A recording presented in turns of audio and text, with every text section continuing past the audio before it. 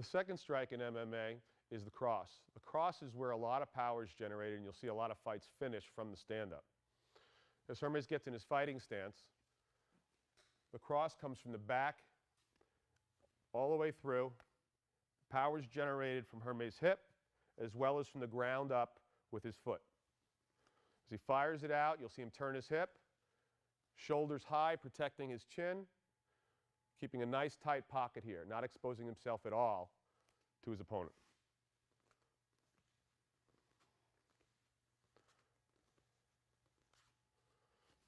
So as he runs through a couple,